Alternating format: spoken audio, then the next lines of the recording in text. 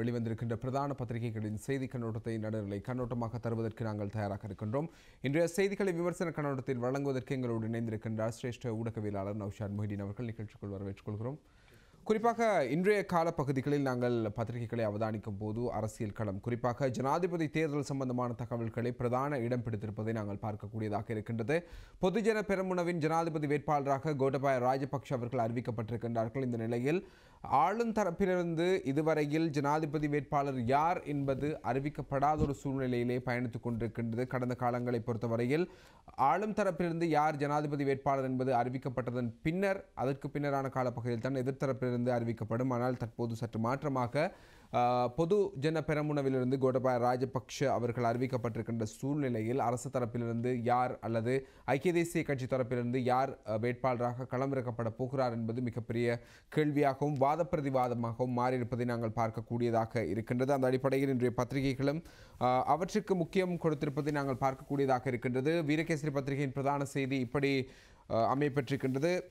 காட்டு யுகத்துக்கு செல்ல வேண்டுமா என்ற கேள்விக்குறியான செய்தி பதிவாக இருக்கின்றது. கடந்த ஆட்சியாளர்களுக்கு வாக்களித்தால் இதுதான் நிலை என்கின்றார் பிரதமர் ரணில் என்பதாக தலைப்பிடப்பட்ட செய்தி பதிவாக இருக்கின்றது. கடந்த ஆட்சியாளர்களுக்கு மீண்டும் வாக்களிப்பீர்களானால் காட்டு யுகத்துக்கே மக்கள் செல்ல வேண்டும் என்பதாகவும் கடந்த அரசாங்கம் தார் வீதிகளை காப்பட் வீதிகளையும் அமைத்திருந்ததை தவிர மக்களுக்கான பொருளாதார ரீதியான அபிவிருத்திகளை ஏற்படுத்தவில்லை என்பதாக பிரதமர் ரணில் விக்ரமசிங்க அவர்களுடைய கருத்து பதிவாக இருப்பதை நாங்கள் பார்க்கக்கூடியதாக இருக்கின்றது. அதே நேரம் பொன்சேகா எம்முடன் இணையும் சாத்தியம் என்பதாக ஒரு தகவல் பதிவாகிறது.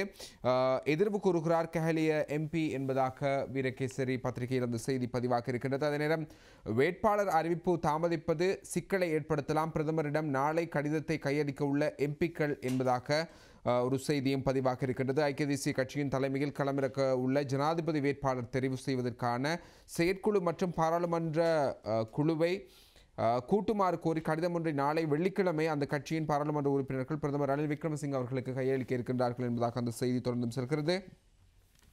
கருத்து வெளியிடும் சுதந்திரம் அனைவருக்கும் உள்ளது, பொன்சேகாவின் விமர்சனம் குறித்து சஜித் பிரேமதாச என்பதாக ஒரு தகவல் பதிவாகிறது. காலையில் விமர்சித்துவிட்டு இரவில் எதிரணியுடன் கும்மாளம், ஐக்கிய தேசிய கட்சி எம்பிக்களை சாடுகிறார் சரத் பொன்சேகா என்பதாக ஒரு செய்தியும் பதிவாக இருக்கின்றது. ஜனாதிபதி தேர்தல் காரணமாக அடுத்த வருடத்தில் முதல் 4 மாதங்களுக்கு இடைக்கால கணக்கறிக்கை என்பதாகவும் ஒரு செய்தி பதிவாக இருக்கின்றது. தினக்குரல் பத்திரிகையின் பிரதான செய்தி இப்படி பதிவாகிறது. தமிழரின் தீர்வுகளுக்கு தடையாக கூட்டமைப்பு இருக்கக்கூடாது, மஹிந்த தரப்பு கூறுகிறது என்பதாக ஒரு தகவல் பதிவாகிறது. ரணில் சஜித் மீண்டும் சந்திப்பு என்ற ஒரு செய்தி பதிவாக இருக்கின்றது. இன்றைய தினக்குரல் பத்திரிகையில் சஜித் பின்வரிசையினர் சந்திப்பு பிற்போடப்பட்டது, வேட்பாளர் வாய்ப்பு குறைவு என்பதாக உபதலை பெறப்பட்ட செய்தியாக அந்த செய்தி பதிவாக இருக்கின்றது. கூட்டணி அமைத்த பின்பே ஐக்கிய தேசிய கட்சியின் வேட்பாளர் தெரிவு, சஜித் ராஜித சந்திப்பில் இணக்கம் என்பதாக ஒரு செய்தியும் இன்றைய தினக்குரல் பத்திரிகையில் பதிவாக இருப்பதை பார்க்கக்கூடியதாக இருக்கின்றது. மஹிந்த மைத்ரி சந்திப்பு நடக்குமா, அவசியமில்லை என கருத்து என்பதாக உபதலிடப்பட்ட ஒரு செய்தியும் பதிவாகி இருக்கின்றது. அதே நேரம் மாகாண சபை தேர்தல் சம்பந்தமான விடயங்கள் நேற்றைய பத்திரிகைகளிலும் பதிவாக இருந்தன. மாகாண சபை தேர்தல் நீதிமன்ற தீர்ப்பு தாமதமானால் பாராளுமன்றத்தில் தீர்மானம் என்பதாக தேர்தல்கள் ஆணைக்குழுவின் தலைவர் மஹிந்த தேசப்பிரிய அவர்களை மேற்கோள் காட்டி தினகரன் பத்திரிகையில் இந்த செய்தி தரப்பட்டிருக்கின்றது. அதே நேரம் இதனோடு தொடர்பட்ட பல்வேறுபட்ட தகவல்கள் பதிவாக இருக்கின்றன. மாகாண சபை தேர்தலை நடாத்தி ஜனாதிபதி தேர்தலுக்கு பேரம் பேச முயற்சி, இரு தேர்தல்களையும் அண்மித்த நாட்களில் நடத்த வலியுறுத்தல் என்பதாக ஒரு செய்தியும் பதிவாக இருக்கின்றது. இன்றைய தினகரன் பத்திரிகையின் பிரதான செய்தி, ஜனாதிபதி தேர்தலுக்கு முன்னர் மாகாண சபை தேர்தல் நடாத்துவதனால் அது ஜனாதிபதி தேர்தல் நடத்தப்படும் தினத்துக்கு அண்மித்ததொரு தினத்திலேயே நடத்தப்பட வேண்டும் என பெப்பரல் அமைப்பு தெரிவித்திருக்கின்றது என்பதாக அந்த தகவல் பதிவாக இருக்கின்றது. இன்றைய தினகரன் பத்திரிகையில் அதே நேரம் திவேன பத்திரிகையின் பிரதான செய்தி இப்படி பதிவாகிறது. சந்தானே பிலிபந்தவ අවසන් එකඟ තාවක් නෑ, ඒජාපේ ජනාධිපති අපේක්ෂක නම් කිරීම තවමත් කල්යයි என்பதாக அந்த செய்தி பதிவாகிறது. திவேன பத்திரிகையின் பிரதான செய்தி. அனிதத் தீர்ணாத்மக சாக்கச்சாவாக் என்பதாக உபதலைப்படப்பட்டிருக்கின்றது. ஐக்கிய தேசிய கட்சியின் ஜனாதிபதி வேட்பாளர் சம்பந்தமான தீர்க்கமான முடிவு இன்னமும் இல்லை, நாளை மறுதினமும் கூட விசேட கலந்துரையாடல். அதே நேரம் ஜாதிக ஆரக்ஷாவ சம்பந்தவ நிசி பியவர கத ஹெக்கி கோதாபேட பமனாய் என்பதாக ஒரு செய்தியும் பதிவாகிறது. தேசிய பாதுகாப்பு சம்பந்தமான சரியான முடிவு எடுக்கக்கூடிய ஆற்றல் கோட்டபாய ராஜபக்ஷ அவர்களிடமே இருக்கின்றது என்பதாக மல்வத்து மகாநாயக்க தேரர் அவர்கள் தெரிவித்திருக்கின்ற கருத்தாக இருக்கின்றது. மகே தேசபாலன கமன தீரணைய வெண்ணே தவ கெனக்குகே அபேக்ஷத்வே மத நொவே என்பதாக சஜித் பிரேமதாஸ் அவர்களை மேற்கோள் காட்டிய ஒரு செய்தியும் பதிவாக இருக்கின்றது. இப்படியான தகவல்களை உள்ளடக்கியதாகத்தான் இன்றைய அரசியல் கள சூழ்நிலைகள் அமைப்பெற்றிருக்கின்றன. கோட்டாபய தலதா வஹன்சே வெந்தபுதா கனி என்பதாக ஒரு செய்தியும் பதிவாக இருக்கின்றது.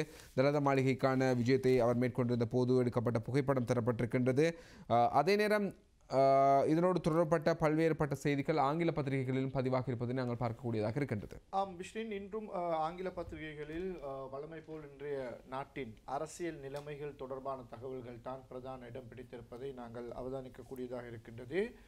சில பத்திரிகைகளின் பிரதான தலைப்புச் செய்தியாக கூட இந்த அரசியல் நிலவரம் தொடர்பாக, குறிப்பாக ஐக்கிய தேசிய கட்சிக்குள் இப்பொழுது ஏற்பட்டிருக்கின்ற ஒரு வகையான குழப்ப நிலை தொடர்பான பல தகவல்களை தான் நாங்கள் இங்கே காணக்கூடியதாக இருக்கின்றது.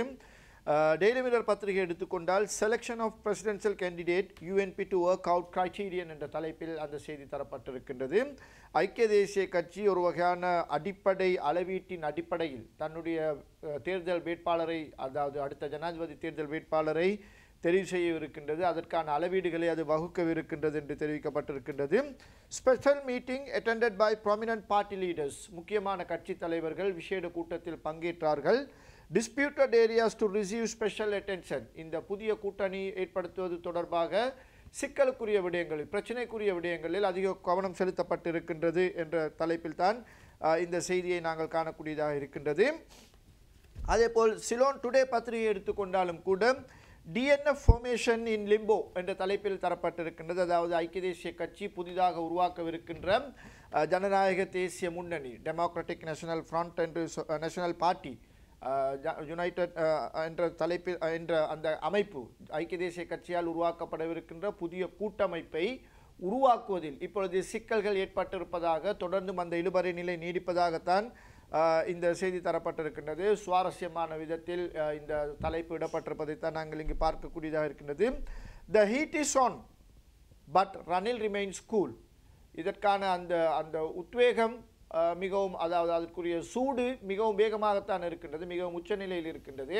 ஆனால் ரணில் விக்ரமசிங்க மிகவும் அமைதியாக, கூலாக அல்லது சாந்தமாக இருக்கின்றார். Sajith எனவா release continue. சஜித் எனவா என்ற தலைப்பில் இப்பொழுது நாடு முழுவதும் கூட்டங்கள் தொடங்கப்பட்டிருக்கின்றன. அந்த கூட்டங்கள் தொடர்ந்து இடம்பெறவிருக்கின்றன. UNP presidential நொமினி only after TNF formation. ஐக்கிய தேசிய கட்சியின் ஜனாதிபதி வேட்பாளர் இந்த டிஎன்எஃப் என்ற டெமோக்ராட்டிக் நேஷனல் ஃப்ரண்ட் என்ற ஐக்கிய தேசிய முன்னணி உருவாக்கப்பட்ட பிறகுதான் அறிவிக்கப்படுவார் என்று அந்த செய்தி தொடர்ந்து செல்வதை நாங்கள் இங்கே பார்க்கக்கூடியதாக இருக்கின்றது. அதேபோல் சிலோன் டுடே பத்திரிகை அதனோடு தொடர்புடைய இன்னும் சில தகவல்களையும் தந்திருக்கின்றது. Selecting presidential candidate UNP MPs Mal secret ballot, back benchers sceptical about Rajitha என்ற தலைப்பில் ஐக்கிய தேசிய கட்சியின் பின்வரிசை உறுப்பினர்கள் இப்பொழுது ஒரு அழுத்த குழுவாக செயற்பட தொடங்கி இருக்கின்றார்கள். அவர்கள் இந்த ரகசிய வாக்கெடுப்பின் மூலம் அடுத்த வேட்பாளரை தெரிவு செய்ய வேண்டும் என்ற கருத்தை தொடர்ந்து வலியுறுத்தி வருகின்றார்கள். ராஜித சேனாரத்னாவின் செயற்பாடுகளில் அவர்கள் இப்பொழுது சந்தேகம் கொண்டவர்களாக இருக்கின்றார்கள் என்ற தலைப்பிலும் அந்த தகவல் தரப்பட்டிருக்கின்றது. அதற்கு கீழே இன்னொரு செய்தி, SLFE firmly behind Gota for president என்ற தலைப்பில் சுசில் பிரேமஜாயந்தோவை மேற்கோள் காட்டி இந்த செய்தி தரப்பட்டிருக்கின்றது. ஸ்ரீலங்கா சுதந்திர கட்சியும் கோத்தாவின் நியமனத்தை, வேட்பாளர் நியமனத்தை தீவிரமாக ஆதரிக்க தொடங்கி இருக்கின்றது என்ற தலைப்பில், உறுதியாக ஆதரிக்க தொடங்கி இருக்கின்றது என்ற தலைப்பில் அந்த செய்தி தரப்பட்டிருக்கின்றது. ஜனாதிபதி தேர்தலுக்கான செலவு தொடர்பான ஒரு தகவலும் தரப்பட்டிருக்கின்றது. Presidential pole to cost ₹4 billion. CMEV என்ற அந்த centre for monitoring election violence, தேர்தல் வன்முறைகளை கண்காணிப்பதற்கான அமைப்பு விடுத்திருக்கின்ற ஒரு தகவலில் அடுத்த ஜனாதிபதி தேர்தல் மிகவும் செலவு கூடிய தேர்தலாக அமைய போகின்றது. அந்த தேர்தலை நடத்தி முடிப்பதற்கு 4 பில்லியன் 400 கோடி ரூபாய் செலவாக போகின்றது என்று அவர்கள் ஒரு மதிப்பீட்டை வெளியிட்டிருக்கின்றார்கள். இவ்வாறான தகவல்கள் தான் தரப்பட்டிருக்கின்றன. டெய்லி மிரர் பத்திரிகையும் அதனோடு தொடர்புடைய செய்தியோடு, அந்த ஜனாதிபதி தேர்தல் வேட்பாளரோடு தொடர்புடைய இன்னும் சில தகவல்களையும் தந்திருக்கின்றது. Alliance UNF leaders to finalise the date என்ற தலைப்பில் ஐக்கிய தேசிய முன்னணி தலைவர்கள் இந்த புதிய கூட்டணி உருவாக்குவது தொடர்பான அந்த திகதியை இறுதி செய்யவிருக்கின்றார்கள் அல்லது தீர்மானிக்கவிருக்கின்றார்கள் என்ற தலைப்பில் அந்த செய்தி தரப்பட்டிருக்கின்றது. PM tells northerners elect those who safeguarded your dignity. யாழ்ப்பாணத்தில் வவுனியாவில் ஒரு பாடசாலையில் மன்னிக்க வேண்டும், ஒரு ஆஸ்பத்திரியில், வவுனியா ஆஸ்பத்திரியில் புதிதாக விபத்து சேவை ஒன்றை தொடக்கி வைத்து அதனை ஆரம்பித்து வைத்து பிரதம மந்திரி அங்கு உரையாற்றும் பொழுது உங்கள் கௌரவத்தை பேணியவர்களை, உங்கள் கௌரவத்தை காப்பாற்றியவர்களை நீங்கள் தெரிவு செய்யுங்கள் என்று அவர் தெரிவித்திருக்கின்றார். அது தொடர்பான தகவல் இங்கே தரப்பட்டிருக்கின்றது. ஏற்கனவே வேட்பாளராக அறிவிக்கப்பட்டிருக்கின்ற ஸ்ரீலங்கா பொதுஜன பெரமுனவின் வேட்பாளராக அறிவிக்கப்பட்டிருக்கின்ற முன்னாள் பாதுகாப்பு செயலாளர் கோத்தாபய ராஜபக்ச மகாநாயக்க தேரர்களை சந்தித்து அவர்களுடைய ஆசீர்வாதத்தை பெற்றிருக்கின்றார். Malwatta பிரிலேஜ் chase quota can tackle national security, தேசிய பாதுகாப்பை கையாளக்கூடிய ஒருவர் கோத்தாபய ராஜபக்ச தான் என்று அவர்கள் தெரிவித்திருக்கின்ற தகவல் இங்கே தரப்பட்டிருக்கின்றது. கோத்தாபய ராஜபக்சவோடு தொடர்புடைய இன்னும் ஒரு முக்கியமான தகவலை டெய்லி நியூஸ் பத்திரிகை பிரத்யேகமாக தந்திருக்கின்றது. ஏனைய பத்திரிகைகளின் முன்பக்கத்தில் நாங்கள் அந்த தகவலை காண முடியவில்லை. டெய்லி நியூஸ் மட்டுமே பிரத்யேகமான ஒரு தகவலாக தந்திருக்கின்றது. US government notice of persons revoking citizenship, Gotha's name not on latest US list. அமெரிக்காவின் பிரஜா உரிமையை கைவிடுபவர்கள் அல்லது கைவிட்டவர்களின் அந்த பெயர் பட்டியலில் மிக அண்மைக்கால பட்டியல் இப்பொழுது வெளியாக இருக்கின்றது. அதிலும் கோத்தாபய ராஜபக்சவின் பெயர் இல்லை என்று அவர்கள் தெரிவித்திருப்பதை தான் நாங்கள் இங்கே காணக்கூடியதாக இருக்கின்றது. இது தொடர்பான சில மேலதிக தகவல்களை தான் நாம் உங்களோடு இப்பொழுது பரிமாறிக்கொள்ளலாம் என்று மேலதிக தகவல்களுக்கு செல்வதற்கு முன்னர் நாங்கள் விளம்பர இடைவெளிக்கு சென்று வரலாம்.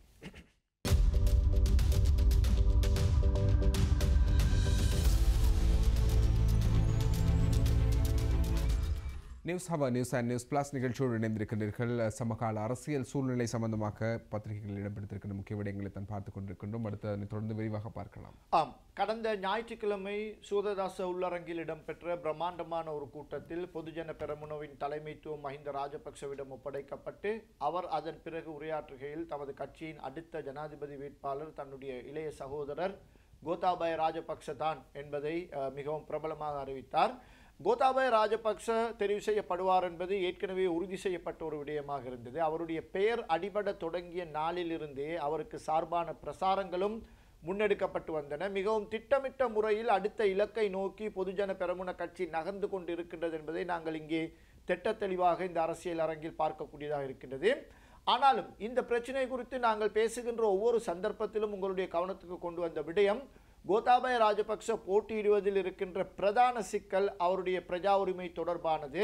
அவர் அமெரிக்க பிரஜா உரிமை கொண்டவர். இலங்கை அரசியல் யாப்பின் 99வது ஷரத்தின் பிரகாரம் 99வது ஷரத்தின் பிரகாரம் அது 19வது திருத்தத்தில் அந்த ஷரத்து திருத்தி அமைக்கப்பட்டது. அந்த திருத்தி அமைக்கப்பட்ட 99வது ஷரத்தின் பிரகாரம் இலங்கை அரசியல் யாப்பின் 19வது திருத்தத்தின் திருத்தி அமைக்கப்பட்ட 99வது ஷரத்தின் பிரகாரம் வெளிநாட்டு பிரஜா உரிமை கொண்டிருக்கின்ற ஒருவர், இலங்கையை தவிர வேறொரு நாட்டில் பிரஜா உரிமையை கொண்டிருக்கின்ற ஒருவர் ஜனாதிபதி தேர்தலில் போட்டியிடவும் முடியாது, ஜனாதிபதியாக பதவி வைக்கவும் முடியாது என்பது மிக தெளிவாக சொல்லப்பட்டிருக்கின்றது. இந்த 19வது திருத்தத்தின் சில உள்நோக்கங்கள் இந்த ராஜபக்ச குடும்பத்தை அரசியலிலிருந்து ஒதுக்கி வைப்பதை அடிப்படையாக கொண்டது என்பதை அந்த கால பகுதியில் எல்லோருமே தெரிந்து வைத்திருந்த ஒரு விடயம். அதனால்தான் மஹிந்த ராஜபக்ச மீண்டும் போட்டியிட முடியாதவாறு ஏற்பாடுகள் அதில் செய்யப்பட்டன. அதேபோல் கோத்தாபய ராஜபக்ச, பசில் ராஜபக்ச ஆகியோர் மீண்டும் ஜனாதிபதி தேர்தலில் களமிறங்கிவிடக் கூடாது என்பதற்காகத்தான் இந்த திருத்தம் கொண்டு வரப்பட்டது. இருவருமே அமெரிக்க பிரஜா உரிமை கொண்டவர்கள். இதில் பசில் ராஜபக்ச பிரஜா உரிமையை கைவிட அவர் தயாராக இல்லை. அவர் தொடர்ந்து இந்த அவருக்கு இருக்கின்ற அமெரிக்க பிரஜா உரிமையை தொடர்ந்து பேணுவதற்கு அவர் முடிவு செய்து அவர் இருக்கின்றார். அரசியலுக்கு தேவையான ஏனைய பின்புலம் நடவடிக்கைகள் அனைத்தையும் அவர் மேற்கொண்டு வருகின்றார். ஆனால் கோத்தாபய ராஜபக்ச அமெரிக்க பிரஜா உரிமையை விட தனக்கு இந்த ஜனாதிபதி பதவி மேலானது என கருதியதால் அமெரிக்க பிரஜா உரிமையை கைவிட முன்வந்தார். ஆனால் அமெரிக்க பிரஜா உரிமையை கைவிடுவது என்பது ஒரு லேசான காரியம் அல்ல என்பதையும் நாங்கள் இந்த நிகழ்ச்சி மூலம் பல தடவையில் உங்களுக்கு தெளிவுபடுத்தி இருக்கின்றோம். மீண்டும் ஒரு தடவை உங்களுக்கு ஞாபகமூட்டிக்கொள்ள விரும்புகின்றோம். நாம் இதுவரை இது தொடர்பாக வாசித்து அறிந்த தகவல்களின் பிரகாரம் குவாத்தமாலாவை சேர்ந்த ஒரு நபர் கடந்த 21 வருடங்களாக தான் பெற்ற அமெரிக்க பிரஜா உரிமையை கைவிடுவதற்கு முயன்று கொண்டிருக்கின்றார். இன்னும் அவருக்கு அது சாத்தியமாகவில்லை என்று சில இணைய தகவல்களில் நாங்கள் பார்க்கக்கூடியதாக இருக்கின்றது. அமெரிக்காவை பொறுத்த மட்டில் நீங்கள் ஒரு அமெரிக்க பிரஜையாக வருவது எவ்வளவு கடினமானதோ அதைவிட கடினமானது தான் எங்களுடைய பிரஜா உரிமையை கைவிடுவதும் என்பதை அவர்கள் தொடர்ந்து வலியுறுத்தி கொண்டிருக்கின்றார்கள். பல திணைக்களங்கள் இதில் சம்பந்தப்பட்டிருக்கின்றன. அமெரிக்க குற்றவியல் திணைக்களம், உள்நாட்டு இறைவரி திணைக்களம், சமஷ்டி புலனாய்வு பிரிவு, வெளிவிவகார அமைச்சு, நிதித்துறை அமைச்சு, இப்படி பல பிரிவுகள் சம்பந்தப்பட்டிருக்கின்றன. இவை ஒவ்வொன்றும் இவரை கைவிடலாம், இவர் தன்னுடைய பிரஜா உரிமையை கைவிடலாம் என்று தெளிவுபடுத்த வேண்டும். அந்த ஒவ்வொரு தெளிவுபடுத்தலும் பின்னர் தான் அவர் அந்த பிரஜா உரிமையை கைவிட்டவராக கணிக்கப்படுவார். கடைசியில் வெளிவிவகார திணைக்களம் அல்லது உள்நாட்டு இறைவரி திணைக்களத்தினூடாக அந்த முடிவு வெளியிடப்பட வேண்டும். அந்த முடிவை வெளியிடுவதற்கு இவ்வளவு கால அவகாசம் எடுத்துக்கொள்ள வேண்டும் என்ற ஒரு கட்டுப்பாடு கூட அவர்களுக்கு கிடையாது. அவர்களுக்கு தேவையான அளவு கால அவகாசம் எடுத்துக்கொள்ளலாம். அதில் யாரும் எந்த தலையீடும் செய்ய போவதும் இல்லை. இதனால் தான் நான் குறிப்பிட்டேன், ஒரு குவாத்தமாலா பிரஜை கடந்த 21 வருடங்களாக முயற்சி செய்து கொண்டிருக்கின்றார் என்று. இவ்வாறான ஒரு பின்னணியில் தான் கோத்தாபாய ராஜபக்ச ஏற்கனவே தொலைக்காட்சி நிகழ்ச்சிகளில் கூட தோன்றி தான் அமெரிக்க பிரஜா உரிமையை கைவிட்டு விட்டேன் என்று மிக தெளிவாக அவர் தன்னுடைய வாயால் குறிப்பிட்ட காட்சிகள் இருக்கின்றன, தொலைக்காட்சி நிகழ்ச்சிகளில் அவருடைய பேட்டிகள் இருக்கின்றன. அதேபோல் அண்மை காலங்களில் இந்த பிரச்சினை மீண்டும் உருவெடுத்த பொழுது சில ஆவணங்களை வெளியிட்டார். அவற்றில் முதலாவது ஆவணம் போலியான ஆவணம் என்பது நிரூபணமாகியது. அதன் பிறகு இரண்டாவது ஒரு ஆவணத்தை வெளியிட்டார், இது நான் பிரஜா உரிமையை கைவிட்டதற்கான ஆவணம் என்று. ஆனால் அந்த ஆவணம் கூட பிரஜா உரிமையை கைவிட்டதற்காக கொடுக்கப்பட்ட சான்றிதழ் அல்ல. அது அந்த பிரஜா உரிமையை கைவிடுவதற்கான விண்ணப்பத்தை ஏற்றுக்கொண்டதற்கான ஒரு பத்திரமே தவிர அது பிரஜா உரிமையை கைவிட்டதற்கான சான்றிதழ் அல்ல என்பது பின்னர் நிரூபணமானது. அதன் பிறகு கூட அவரும் அவருடைய சகாக்களும் தொடர்ந்து அவர் அமெரிக்கா பிரஜா உரிமையை கைவிட்டு விட்டார் என்று கூறிக்கொண்டிருந்தார்கள். இதனிடையே மார்ச் மாதம் வரைக்கும், இந்த வருடத்தின் முதலாவது காலாண்டு வரைக்கும், மார்ச் மாதம் வரைக்கும் அமெரிக்க பிரஜா உரிமையை கைவிட்டவர்களின் பட்டியல் ஜூலை மாதம் வெளியாகியது. ஜூலை மாதம் வெளியாகிய அந்த பட்டியலில் அவருடைய பெயர் இருக்கவில்லை. இதற்கு அவர்கள் தரப்பில் சொல்லப்பட்ட நியாயம், ஏப்ரல் மாதம் 17ஆம் தேதி தான், 2019 ஏப்ரல் மாதம் 17ஆம் தேதி தான் நாங்கள் விண்ணப்பத்தை உத்தியோகபூர்வமாக கையளித்தோம், எனவே அடுத்த பட்டியலில் அவருடைய பெயர் வரும் என்றுதான் அவரும் அவருடைய சகாக்களும் அதற்கு விளக்கம் அளித்திருந்தார்கள். இப்பொழுது அடுத்த காலாண்டுக்கான ஜூன் மாதம் 30ஆம் தேதி வரைக்குமான அந்த பட்டியல் இப்பொழுது வெளியாகி இருக்கின்றது என்றுதான் இந்த டெய்லி நியூஸ் பத்திரிகையின் பிரத்யேக தகவலில் குறிப்பிடப்பட்டிருக்கின்றது. US government notice of persons ரிவோக்கிங் citizenship, Cothas name not on latest US list என்று அதற்கு தலைப்பிட்டிருக்கின்றார்கள். இந்த பிரஜா உரிமையை கைவிடுவதற்கான கடைசி பட்டியல் இப்பொழுது வெளியாகிருக்கின்றது. இது ஜூன் மாதம் வரைக்குமான, இரண்டாவது காலாண்டு வரைக்குமான பட்டியல். ஆகஸ்ட் மாதத்தில் அது வெளியிடப்பட்டிருக்கின்றது. எனவே இந்த ஆகஸ்ட் மாத நடுப்பகுதியில் வெளியாகிருக்கின்ற இந்த பட்டியலை தாங்கள் சில வழிகளூடாக பார்த்ததாகவும் சில தகவல்களை பார்த்ததாகவும் இதில் குறிப்பிடப்பட்டிருக்கின்றது. அந்த பட்டியலிலும் கோத்தாபய ராஜபக்சவின் பெயர் இல்லை என்று குறிப்பிடப்பட்டிருக்கின்றது. இந்த காலாண்டு அடிப்படையில் பார்க்கின்ற பொழுது அடுத்த பட்டியல் செப்டம்பர் மாத இறுதியில் தயாரிக்கப்படும். அது அக்டோபர் நவம்பர் மாதங்களில் வெளியிடப்படும் பொழுது ஜனாதிபதி தேர்தலுக்கான அந்த வேட்பாளர் நியமன பத்திரம் தாக்கல், போட்டியிடல், எவ்வாறு பல பிரச்சனைகள் முடிந்த பிரச்சனைகளாக மாறிவிடும். எனவே கோத்தாபய ராஜபக்சவின் இந்த டெய்லி நியூஸ் பத்திரிகையின் பிரகாரம் கோத்தாபய ராஜபக்சவின் வேட்பாளர் தெரிவு என்பது உள்நாட்டில் ஏற்படுத்தப்பட்டிருக்கின்ற ஒரு மாயையை தவிர இன்னமும் அது ஊர்ஜிதம் செய்யப்படாத ஒரு நிலையில் இருக்கின்றது என்பதைத்தான் நாங்கள் தெளிவாக புரிந்து கொள்ளக்கூடியதாக இருக்கின்றது. இதனிடையே அவருக்கு எதிராக இலங்கையில் இப்பொழுது இருக்கின்ற பிரதி போலீஸ் மாதிபரிடம், ஆக்டிங் IGPயிடம், பதில் போலீஸ் மாதிபரிடம் ஒரு முறைப்பாடு செய்யப்பட்டிருக்கின்றது. பிரபலமான சிவில் சேவை முக்கியஸ்தர்கள் இருவர், மிகவும் பிரபலமானவர்கள், அவர்கள் இருவரும் இந்த முறைப்பாட்டை செய்திருக்கிறார்கள். கோத்தாபய ராஜபக்ச இந்த அமெரிக்க பிரஜா உரிமையை கைவிடுவதற்கு முன்னர், அவர் இரட்டை பிரஜா உரிமை இருக்கின்றது என்ற பிரகடனத்தை செய்வதற்கு முன்னர் அவருக்கு புதிய இலங்கையின் கடவுச்சீட்டு, பாஸ்போர்ட் மற்றும் நேஷனல் ஐடென்டி கார்டு, தேசிய அடையாள அட்டை என்பன வழங்கப்பட்டிருக்கின்றன. மிக மிக விரைவாக அவை வழங்கப்பட்டிருக்கின்றன. இந்த பாஸ்போர்ட் குறித்து நாங்கள் ஏற்கனவே உங்களோடு பேசியிருந்தோம். அவர் செல்லாமலேயே, குடிவரவு குடியகல்வு திணைக்களத்துக்கு அவர் செல்லாமலேயே, அவருடைய விரல் அடையாள பதிவுகளை எடுக்காமலேயே அவருக்கு இந்த பாஸ்போர்ட் வழங்கப்பட்டிருக்கின்றது. இதில் மோசடிகள் இடம்பெற்றிருக்கின்றன. இவை எவ்வாறு வழங்கப்பட்டன? சட்டப்படி, குடியுரிமை சட்டங்களின்படி இரட்டை பிரஜா உரிமை உள்ள ஒருவர் தான் இரட்டை பிரஜா உரிமை கொண்டவர் என்பதை நிரூபித்தால் தான் இந்த நாட்டின் கடவுச்சீட்டும் தேசிய அடையாள அட்டையும் அவருக்கு வழங்கலாம். அல்லது ஏற்கனவே தனக்கு இருக்கின்ற பிரஜா உரிமையை தான் கைவிட்டதாக உத்தியோகபூர்வமாக அவர் நிரூபித்தால் தான் அவருக்கு உள்நாட்டில் தேசிய அடையாள அட்டையும் கடவுச்சீட்டும் வழங்கலாம். ஆனால் இந்த ப்ரொசீஜர்ஸ், இந்த செயற்பாட்டு முறைகள் எதுவுமே பூர்த்தி செய்யப்படாமல் இவர் அந்த குறிப்பிட்ட இடங்களுக்கு கூட செல்லாமல் இவருக்கு எப்படி வழங்கப்பட்டது, இது ஒரு மோசடி என்று குறிப்பிட்டு இந்த மோசடிக்கு காரணமானவர்கள் யார் என்று விசாரிக்குமாறு கேட்டிருக்கின்றார்கள். அதன் பின்னணியில் ஒரு முக்கியமான அரசியல் புள்ளி இருக்கின்றார். இப்பொழுது அவருடைய பெயரை நாங்கள் இங்கு சொல்ல விரும்பவில்லை. எனவே இவ்வாறான ஒரு சிக்கலில் தான் கோத்தாபய ராஜபக்சவின் அந்த நியமனம் இருக்கின்றது. இருந்தாலும் பொதுஜன பெரமுன கட்சி அவர்தான் அடுத்த வேட்பாளர் என்பதை உறுதி செய்திருக்கின்றது. அவர்தான் வெற்றியீட்டுவார் என்பதையும் அவர்கள் உறுதி செய்திருக்கின்றார்கள். அதற்கான பிரசாரங்களை மும்முரமாக நடத்தி கொண்டிருக்கின்றார்கள். ஒரு உதாரணத்துக்கு சொல்வதாக இருந்தால், ஜனாதிபதி தேர்தல் போட்டி என்பது ஒரு குதிரை பந்தயம் என்று எடுத்துக்கொண்டால், முதலாவது குதிரை இப்பொழுது தயாராகிவிட்டது, களத்தில் இறங்கி ஓடிக்கொண்டிருக்கின்றது. இந்த முதலாவது குதிரை சாதாரண ஒரு குதிரையும் அல்ல. ஒரு நொண்டி குதிரையாக இருந்தால் பரவாயில்லை, ஓடட்டும் என்று விடலாம். ஆனால் இது மிகவும் பலம் பொருந்திய குதிரை, மிகவும் பலத்தோடு சென்று கொண்டிருக்கின்றது. மூர்க்கத்தனமான ஒரு குதிரை என்று கூட சொல்லலாம். இந்த குதிரையை விட்டு பின்னால் ஓடி பிடிப்பதென்பது மிகவும் கஷ்டமான ஒரு காரியம். எனவே இரண்டாவது குதிரை, அதற்கு சமமான ஒரு குதிரை தயாராவதற்கு எடுக்கின்ற ஒவ்வொரு நிமிட கால தாமதமும் இந்த முதல் குதிரைக்கு சாதகமாகவே மாறிக்கொண்டிருக்கும் ஓட்டப்பந்தயத்தில் என்பதை இங்கே நாங்கள் புரிந்து கொள்ள வேண்டும். எனவே அந்த இரண்டாவது குதிரையை தயார் செய்ய வேண்டிய ஐக்கிய தேசிய கட்சிக்குள் ஏற்பட்டிருக்கின்ற பிளவுகள் தான், அவர்களுக்குள் இன்னமும் ஏற்பட்டிருக்கின்ற கருத்து முரண்பாடுகள் தான் இன்றைய பத்திரிகைகளின் பிரதான செய்திகளாக வந்திருப்பதை நாங்கள் பார்க்கக்கூடியதாக இருக்கின்றது. ஐக்கிய தேசிய கட்சி தலைமையில் ஒரு கூட்டணியை உருவாக்கி அந்த கூட்டணியின் மூலம் அடுத்த வேட்பாளரை தெரிவு செய்ய வேண்டும் என்பதில் பிரதமர் ரணில் விக்ரமசிங்க தரப்பினர் உறுதியாக இருக்கின்றார்கள். ஆனால் முதலில் வேட்பாளரை தெரிவு செய்யுங்கள், வேட்பாளரை தெரிவு செய்துவிட்டு கூட்டணியை அமைக்கலாம் என்பதில் சஜித் பிரேமதாச தரப்பினர் உறுதியாக இருக்கின்றார்கள். சஜித் பிரேமதாசவுக்கு ஆதரவாக சில அமைச்சர்கள் இருக்கின்றார்கள், பின்வரிசை பாராளுமன்ற உறுப்பினர்கள் பலர் இருக்கின்றார்கள். இவர்கள் இப்பொழுது ஒரு அழுத்த குழுவாக மாறி தங்களுடைய நிலைப்பாடுகளை வெளிப்படுத்தி வருகின்றார்கள். நேற்று முன்தினம் செவ்வாய்க்கிழமை இரவு பின்னிரவு கூட்டம் ஒன்று அலரி மாளிகையில் நடைபெற்றிருக்கின்றது. இந்த ஐக்கிய தேசிய கட்சிக்கு இப்பொழுது ஆதரவு அளித்துக் கொண்டிருக்கின்ற கட்சிகளின் தலைவர்கள் மனோ கணேசன், ரவுஃப் ஹக்கீம் போன்ற முக்கியஸ்தர்களும் இந்த கூட்டத்தில் பிரதமரோடு பங்கேற்றிருக்கின்றார்கள். சஜித் பிரேமதாசவும் அங்கு இருந்திருக்கின்றார், அகில விராஜ் காரியவசம் இருந்திருக்கின்றார். இவ்வாறு பல முக்கியஸ்தர்கள் அந்த கூட்டத்தில் இருந்திருக்கின்றார்கள். அங்கு இந்த ஜனநாயக தேசிய முன்னணி டிஎன்எஃப் என்ற பெயரில் இந்த புதிய கூட்டணியை உருவாக்குவது தொடர்பாகத்தான் கவனம் செலுத்தப்பட்டிருக்கின்றது.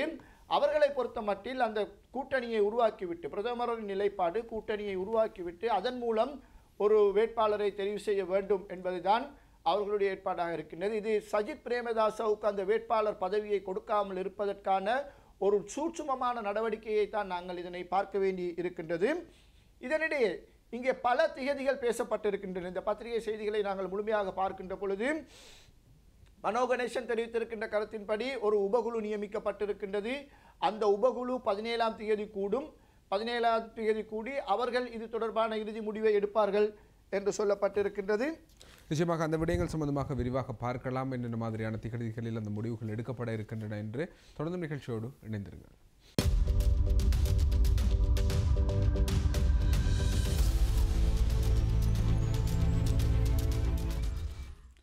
News Hawa news and news plus நிகழ்ச்சியோடு இணைந்திருக்கின்றீர்கள். இன்று நாங்கள் பத்திரிகைகளில் வெளியாக இருக்கின்ற அரசியல் கள சூழ்நிலைகள் சம்பந்தமாக கருத்துக் கொண்டிருக்கின்றோம். குறிப்பாக ஐக்கிய தேசிய கட்சியின் வேட்பாளர் அறிவிப்பு சம்பந்தமாக ஐக்கிய தேசிய முன்னணியின் பல உறுப்பினர்களும் பல்வேறுபட்ட கருத்துக்களை முன்வைத்திருக்கின்றார்கள். அந்த விடயங்களை தொடர்ந்து பார்க்கலாம்.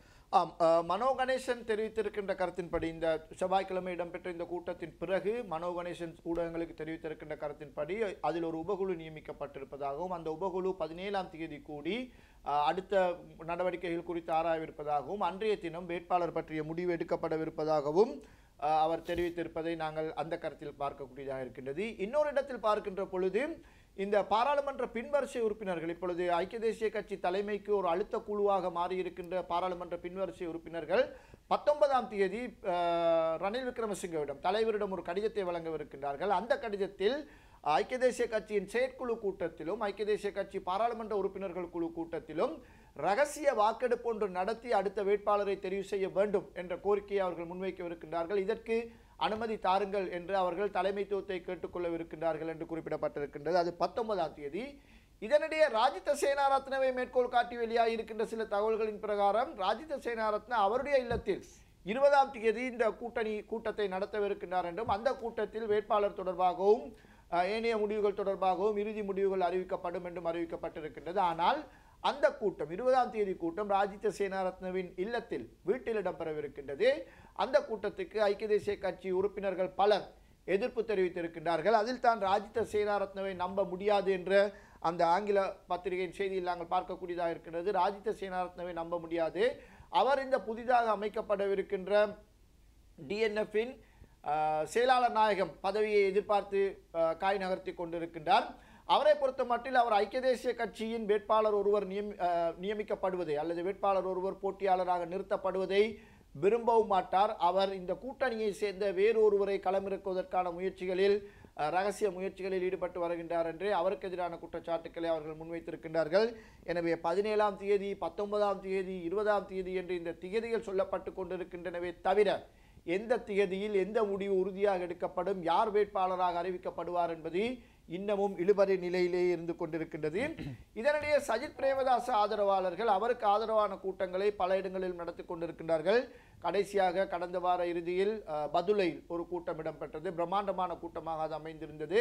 ஆயிரக்கணக்கான மக்கள் அங்கே திரண்டிருந்தார்கள். அதே போல் அடுத்த கூட்டங்களை மாத்தறையிலும் மாத்தளை மாவட்டத்திலும் நடத்துவதற்கு மத்திய மாகாணத்தை அடிப்படையாக கொண்டு மாத்தளை மாவட்டத்திலும் தென் மாகாணத்தை அடிப்படையாக கொண்டு மாத்தறை மாவட்டத்திலும் நடத்துவதற்கு முடிவு செய்திருக்கின்றார்கள். எனவே சஜித் பிரேமதாசவுக்கான ஆதரவை, மக்கள் ஆதரவை கூட்டிக் கொண்டு சஜித் எனவா, சஜித் வருகிறார் என்ற தொனிப்பொருளில் கூட்டங்கள் நடத்தப்பட்டு வருகின்றன, கூட்டங்கள் நடத்தப்பட்டு கொண்டிருக்கின்றன. ஆனால் சஜித் வருவாரா என்பது ரணில் விக்ரமசிங்கவினதும் அவருடைய கூட்டணி தலைவர்களினதும் கைகளில் தான் இப்பொழுது இருக்கின்றது என்பதைத்தான் இந்த செய்திகள் வாயிலாக நாங்கள் விரிவாக பார்க்கக்கூடியதாக இருக்கின்றது. இப்படி அரசியல் சூழ்நிலை சூடுபிடித்திருக்கும் போது நாட்டின் காலநிலையிலும் பல மாற்றங்கள் ஏற்பட்டிருக்கின்றன. இதனால் பல்வேறுபட்ட விளைவுகள் ஏற்பட்டிருக்கின்றன. அந்த தகவல்களையும் பத்திரிகைகள் சுமந்து வந்திருக்கின்றன. அந்த அடிப்படையில் தினகரன் பத்திரிகையின் மண் சரிவில் சிக்கி 2 பிள்ளைகள் தந்தை உயிரிழப்பு என்பதாக ஒரு செய்தி பதிவாக இருக்கின்றது.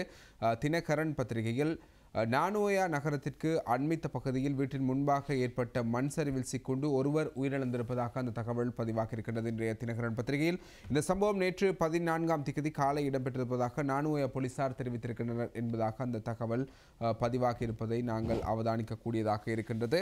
மலையகத்தில் தொடர்ந்து மண் சரிவு எச்சரிக்கை, நாடெங்கும் மழையுடன் கூடிய காலநிலை, காற்றின் வேகமும் அதிகரிப்பு என்பதாக இன்னும் ஒரு தகவல் பதிவாக இருக்கின்றது. நாட்டின் பல்வேறு பகுதிகளில் நிலவி வரும் மழையுடன் கூடிய காலநிலையால் மலை பகுதிகளில் விடுவிக்கப்பட்டிருந்த மண் சரிவு எச்சரிக்கை மேலும் நீடிக்கப்பட்டிருப்பதாக தகவல்கள் வெளியாக இருக்கின்றன. நுவரெலியா, ரத்னபுரி மற்றும் கேகாலை மாவட்டங்களில் பல்வேறு பகுதிகளில் மண் சரிவு ஏற்படுவதற்கான வாய்ப்புகள் இருப்பதாக அனர்த்த முகாமைத்துவ நிலையம் அறிவித்திருக்கின்றது. அதே நேரம் திவேன பத்திரிகை ஒரு வித்தியாசமான செய்தியை தந்திருக்கின்றது. டிஸ்ட்ரிக்ட் தாட்டக்கட்ட நியங்கிய லக்ஷ ஹயாமாரக் பீடாவென் என்பதாக தரப்பட்டிருக்கின்றது. குறிப்பாக 6 லட்சம் பேர் பாதிக்கப்பட்டிருப்பதாக 18 மாவட்டங்களில் வறட்சி ஏற்பட்டிருப்பதாக தகவல்கள் வெளியாகி இருக்கின்றன. இதனால் 1,85,959 பேர் பாதிக்கப்பட்டிருப்பதாக தகவல்கள் வெளியாகி இருக்கின்றன. அதிலே 6,59,496 பேரும் 1,85,959 குடும்பங்களும் பாதிக்கப்பட்டிருப்பதாக தெரிவிக்கப்படுகின்றது. அதே நேரம் மகாவெஸ்ஸின் டிஸ்ட்ரிக்ட் தாசேக தசதாசக் விபத்து மரண දෙකක් 478ක් ஆரக்ஷிக ஸ்தானி என்பதாக தரப்பட்டிருக்கின்றது. இதிலே ஒரு சின்ன முரண்பாடு நிலை இருக்கின்றது. மொத்தமாக பார்க்கும்போது 18 மாவட்டங்களில் வறட்சியும் 16 மாவட்டங்களில் மழையுடன் கூடிய காலநிலையும் காணப்படுவதாக இருக்கின்றது. ஒட்டுமொத்தமாக 34 மாவட்டங்களில் இந்த நிலை ஏற்பட்டிருப்பதாக தகவல் இருக்கின்றது. பொதுவாக நான் நினைக்கின்றேன் இந்த வருடம் புலமை பரிசில் பரீட்சை எழுதிய மாணவர்களுக்கு தெரியும் நாட்டிலே எத்தனை மாவட்டங்கள் இருக்கின்றன. நிச்சயமாக இதிலே 34 மாவட்டங்கள் என்று மொத்தமாக பார்க்கும்போது குறிப்பிடப்பட்டிருக்கின்றது. ஏதாவது தகவல் ரீதியாக பிழைகள் இருந்திருக்கலாம் என்று நினைக்கின்றோம். ஆகவே பொதுவாகவே நாட்டின் பல பகுதிகளிலும் மழையுடன் கூடிய காலநிலை காணக்கூடியதாக இருக்கின்றது. காற்றின் வேகமும் அதிகமாக இருக்கின்றது. ஆகவே மக்கள் வெளியில் செல்லும் போது மிகவும் அவதானமாக இருக்குமாறும், அதே நேரம் கடற்றொழிலில் ஈடுபடுபவர்கள் மிகவும் அவதானமாக செயற்படுமாறும் அனர்த்த முகாமித்துவம் அதே நேரம் வானிலை அவதான நிலையமும் வேண்டியிருக்கின்றது. ஆகவே மக்கள் மிகவும் அவதானமாக இருக்குமாறு வேண்டிக் கொள்கின்றோம். குப்பையுடன் சென்ற லொரி விபத்து, சாரதி படுகாயம் என்பதாக ஒரு தகவல் பதிவாகிறது. கொழும்பிலிருந்து புத்தளத்திற்கு குப்பைகளை ஏற்றிச் சென்ற ட்ரிப்பர் வாகனம் ஒன்று புத்தளம் கரிக்கடை பகுதியில் நேற்று 14ஆம் தேதி காலை விபத்துக்குள்ளாகி இருக்கின்றது. விபத்தில் டிப்பர் வண்டியின் சாரதி படுகாயமடைந்த நிலையில் புத்தளம் தள வைத்தியசாலையில் அனுமதிக்கப்பட்டிருக்கின்றார் என்பதாக அந்த தகவல் தரப்பட்டிருக்கிறது. நாங்கள் ஏற்கனவே இந்த குப்பை விவகாரம் சம்பந்தமாக பேசும்போது இந்த டிரான்ஸ்போர்ட் விடயத்தில் பாரிய பிரச்சனைகள் ஏற்படுவதற்கான வாய்ப்புகள் இருக்கின்றன என்ற விடயத்தை சுட்டிக்காட்டியிருந்தோம். பல டிப்பர் வாகனங்கள் தொடர்ந்தும் கொழும்பு புத்தளம் வீதியில் பயணிக்கும் போது வாகன நெரிசல் அதே இப்படியான விபத்துக்கள் ஏற்படுவதற்கான அதிக அளவிலான வாய்ப்புகள் இருக்கின்றன. 100க்கும் அதிகமான டிப்பர் வாகனங்கள் கொழும்பிலிருந்து ஒவ்வொரு நாளும் செல்ல வேண்டிய தேவைப்பாடு இருக்கின்றது என்ற கருத்துக்களும் முன்வைக்கப்பட்டிருந்தது. தற்போது இதை ஆரம்பித்து ஒரு சில நாட்களிலே இப்படியான ஒரு விபத்து பதிவாக இருக்கின்றது. ஆகவே இது எதிர்வரும் காலங்களில் மிக சர்ச்சைகளை ஏற்படுத்தக்கூடிய ஒரு விடயமாக மாறுவதற்கான வாய்ப்புகள் இருக்கின்றன. அது மட்டுமல்ல பிஸ்டின், கொழும்பு மாநகர சபை ஆணையாளர் தெரிவித்திருக்கின்ற ஒரு கருத்தின் பிரகாரம் மாநகர சபைக்கு இது மேலதிக செலவை ஏற்படுத்தும் ஒரு விடயமாகவும் மாறி இருக்கின்றது.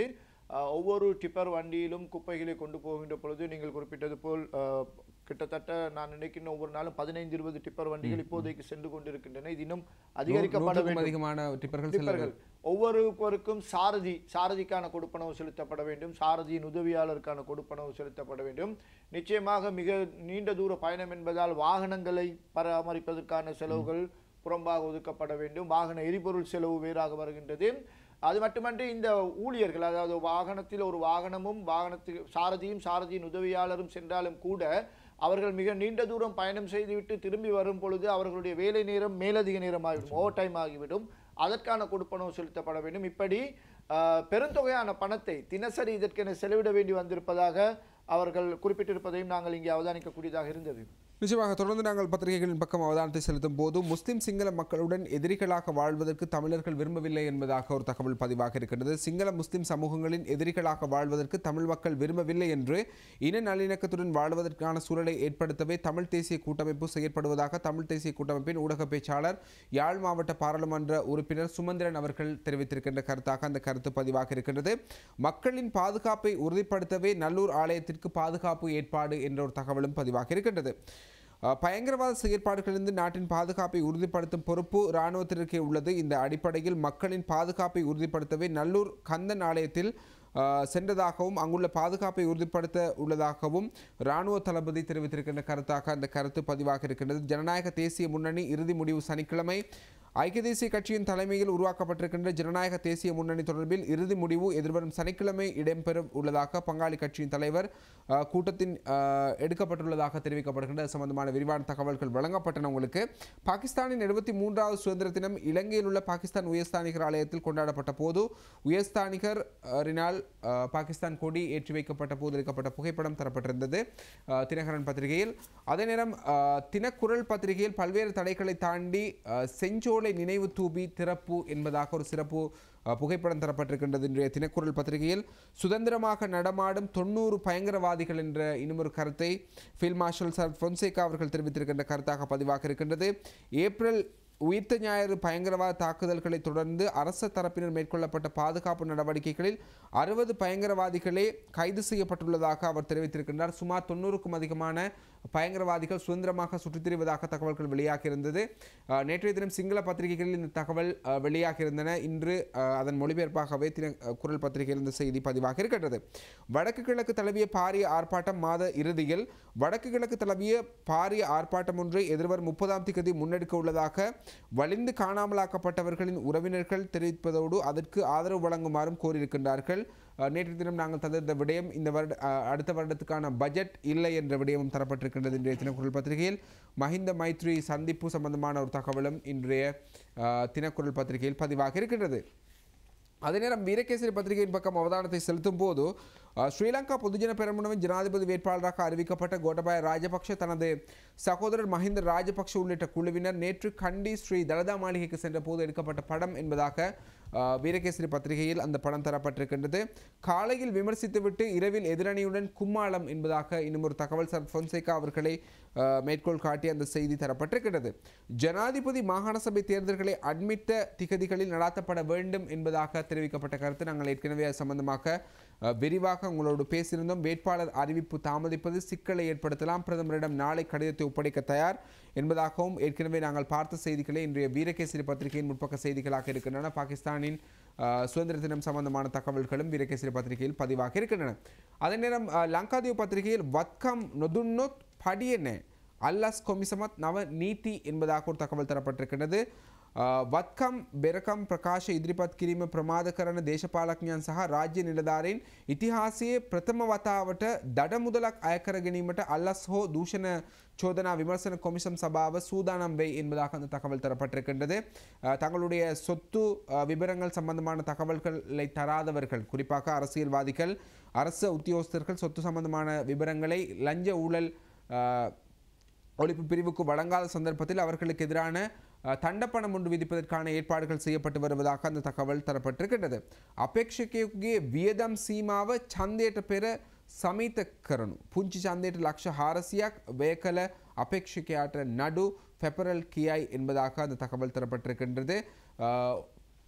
நினைக்கின்றேன் பிரதேச சபை தேர்தலுக்காக 400 லட்சம் ரூபாய்களை கிட்டத்தட்ட 40 மில்லியன் ரூபாய்களை செலவு செய்தவர் சம்பந்தமான விசாரணைகள் ஆரம்பித்திருப்பதாக ஃபெபரல் அமைப்பு தெரிவித்திருக்கின்ற கருத்தாக அந்த கருத்து பதிவாகி இருக்கின்றது. மகனுவர எசல மங்கல்லே திய கැපීම අද என்பதாக தரப்பட்டிருக்கின்றது. எசல பெரகர் இடம்பெற்றுக் கொண்டிருக்கின்றது. ஒரு முக்கியமான நிகழ்வு இன்றைய தினம் இடம்பெற இருக்கின்றது என்பதாக லங்காதீவு பத்திரிகை அந்த செய்தி தந்திருக்கின்றது.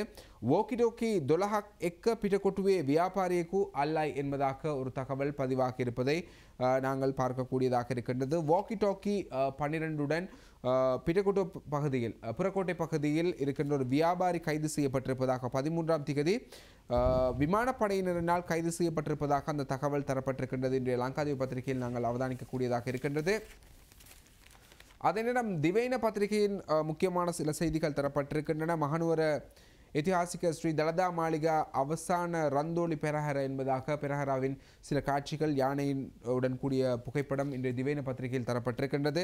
அதே நேரம் மகே உපන්දිනය ඔයාට අමුතු තේගක් පෙම්වෙතියට SMS එකක් යවා செபலா வெடி தபாගෙන දිව நசா கனி என்பதாக அந்த தகவல் தரப்பட்டிருக்கின்றது. இராணுவ வீரர் தன்னைத்தானே சுட்டு தற்கொலை என்பதாக வீரகேசரி பத்திரிகையிலும் அந்த செய்தி தரப்பட்டிருக்கின்றது. என்னுடைய பிறந்த நாளில் உனக்கு ஒரு வித்தியாசமான பரிசு என்று தனது காதலிக்கு ஒரு குறுஞ்செய்தியை அனுப்பிவிட்டு கடந்த 14ஆம் திகதி நேற்றைய தினம் இராணுவ வீரர் ஒருவர் தனது ஆயுதத்தாலேயே சுட்டு தற்கொலை செய்து கொண்டதாக அந்த தகவல் தரப்பட்டிருக்கின்றது. சம்பந்தமான மேலதிக விசாரணைகளை இராணுவத்தினரும் போலீசாரும் முன்னெடுத்து வருவதாக தகவல்கள் வெளியாக இருக்கின்றன. கஞ்சிப்பான இம்ரான் சமங்க சம்பந்ததா பெவத்தி சிசிடி நிலதாரின்கின பரீட்சணையாக் என்பதாக ஒரு தகவல் தரப்பட்டிருக்கின்றது. கஞ்சிப்பான இம்ரான் என்பது மிகவும் பிரபலமாக பேசப்பட்ட ஒரு போதைப்பொருள் விவகாரத்தோடு சம்பந்தப்பட்ட ஒருவராக இருக்கின்றார். இவரோடு சிசிடி அமைப்போடு சம்பந்தப்பட்ட ஊழியர்கள் ஒரு ஊழியர் சம்பந்தப்பட்டிருப்பதாகவும் அவர் தொடர்பு வைத்திருப்பதாகவும் தகவல்கள் வெளியாக இருக்கின்றது. சம்பந்தமான விசாரணைகள் தற்போது முன்னெடுக்கப்பட்டு வருவதாக அந்த தகவல் வெளியாக இருக்கின்றது.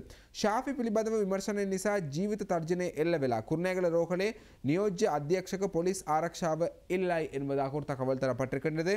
ஷாஃபியின் விவகாரம் சம்பந்தமான விசாரணைகளின் போது தனது உயிருக்கு அச்சுறுத்தல் ஏற்பட்டிருப்பதாக குருநாகல வைத்தியசாலையின் பிரதி பணிப்பாளர் போலீசாரிடம் முறைப்பாடு ஒன்றை செய்திருப்பதாக தகவல்கள் வெளியாக இருக்கின்றது. குறிப்பாக குருநாகலை வைத்தியசாலையின் பணிப்பாளர் அதே நேரம் பிரதி பணிப்பாளர் ஆகியோருக்கும் இந்த விசாரணை சம்பந்தமாக அழுத்தம் கொடுக்கின்ற பட்சத்தில் தாங்கள் போராட்டத்தில் ஈடுபடுவதாக வைத்திய சம்மேளனம் கூட நேற்றைய தினம் ஒரு அறிவிப்பை அறிவித்திருந்தது. இந்த நிலையில் தான் பிரதி பணிப்பாளர் அவர்கள் தற்போது போலீசிலே ஒரு முறைப்பாடு செய்திருக்கின்றார். இந்த விசாரணைகள் சம்பந்தமாக தனக்கு உயிர் அச்சுறுத்தல் ஏற்பட்டிருப்பதாக. தொடர்ந்து நிகழ்ச்சியோடு இணைந்திருங்கள். ஏனைய செய்திகளை விரிவாக பார்க்கலாம்.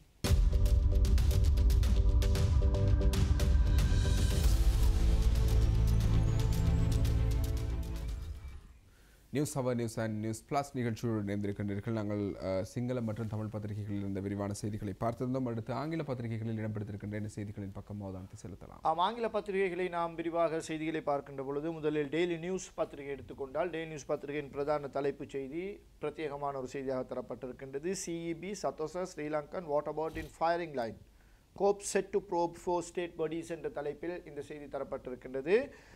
இலங்கை மின்சார சபை சத்தோச நிறுவனம் ஸ்ரீலங்கன் விமான சேவை நிறுவனம் நீர்ப்பாசன திணைக்களம் என்பன இப்பொழுது கோப் நிறுவனத்தால் அதாவது பொது நிறுவனங்கள் குறித்து ஆராய்ந்து வருகின்ற பாராளுமன்ற குழுவினால் இப்பொழுது மிகவும் விமர்சனத்துக்கு உள்ளாக்கப்பட்டிருக்கின்றன. இந்த 4 நிறுவனங்கள் தொடர்பான விசாரணைகளுக்காக இப்பொழுது அழைப்பு விடுக்கப்பட்டிருப்பதாகத்தான் இங்கே காணக்கூடியதாக இருக்கின்றது. ஆகஸ்ட் மாதம் 20ஆம் தேதி சத்தோச அதிகாரிகளையும் ஆகஸ்ட் மாதம் 21ஆம் தேதி வாட்டர் சப்ளை நீர் விநியோக அதிகாரிகளையும் மற்றது ஆகஸ்ட் மாதம் 22ஆம் தேதி மின்சாரத்துறை அதிகாரிகளையும் இந்த விசாரணைகளுக்கு சமூகம் அளிக்குமாறு கேட்கப்பட்டிருக்கின்றது என்று இந்த செய்திகளில் நாம் பார்க்கக்கூடியதாக இருக்கின்றது. இந்த நிறுவனங்களில் பாரிய அளவிலான ஊழல்கள் இடம்பெற்றிருப்பதாக கோப் நிறுவனம் திரட்டியிருக்கின்ற தகவல்கள் தொடர்பாக மேலதிக விவரங்களை பெற்றுக்கொள்வதற்கு இந்த அதிகாரிகள் விசாரணைக்கு அழைக்கப்பட்டிருக்கின்றார்கள் என்பது இங்கே குறிப்பிடக்கூடிய விடயமாக இருக்கின்றது.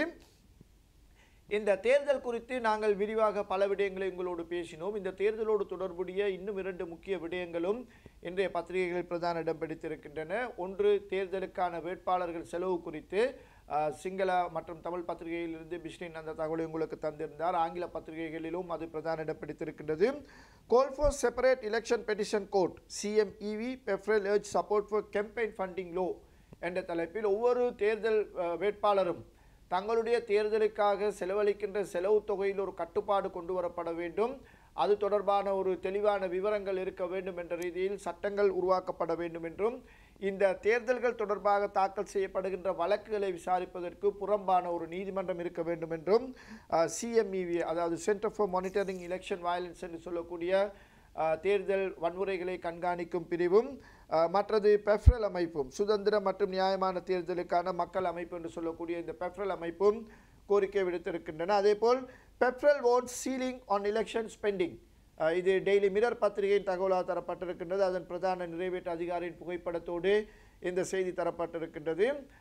ஒவ்வொரு வேட்பாளரும் தங்களுடைய செலவு தொகையை மட்டுப்படுத்தும் வகையிலான சட்டங்கள் உருவாக்கப்பட வேண்டும் என்று குறிப்பிடப்பட்டிருக்கின்றது.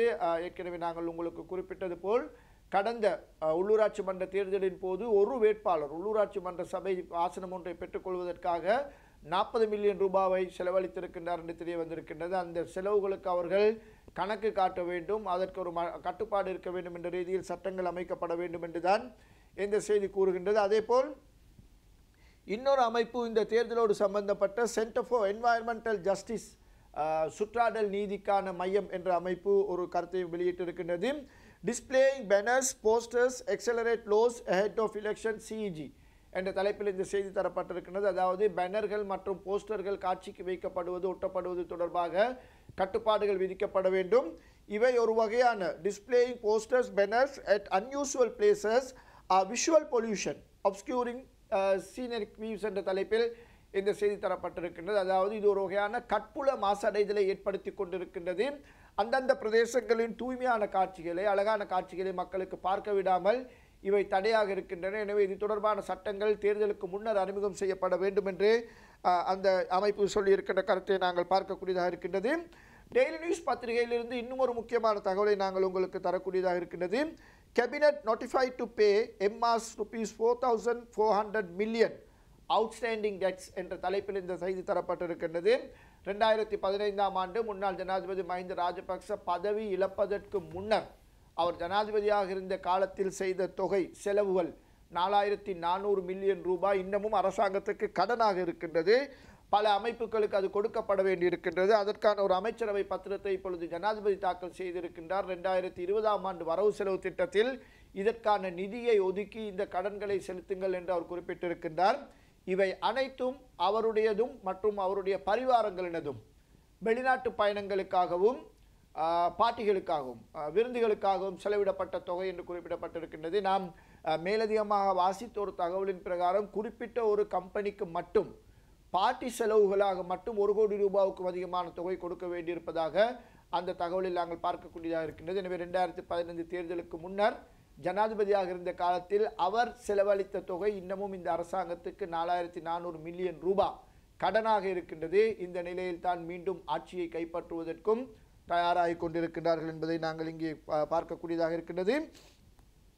டெய்லி நியூஸின் இன்னொரு தகவல், tight security measures for Nallur festival என்ற தலைப்பில் நல்லூர் திருவிழா காலம் தொடங்கி இருக்கின்றது. அதற்கான ஏற்பாடுகள், பாதுகாப்பு ஏற்பாடுகள் குறித்து இராணுவ தளபதி நேரடியாக சென்று பார்வையிட்டு இருக்கின்றார். இராணுவ தளபதி நல்லூர் கோயிலுக்குள் பிரவேசிப்பதற்கான மரபுகளை பின்பற்றி அவரும் அவருடைய யாழ்ப்பாண படைப்பிரிவுக்கு பொறுப்பான கட்டளையிடும் அதிகாரியும் கோயிலுக்கு சென்று வழிபாடுகளில் ஈடுபட்டிருக்கின்றார்கள்.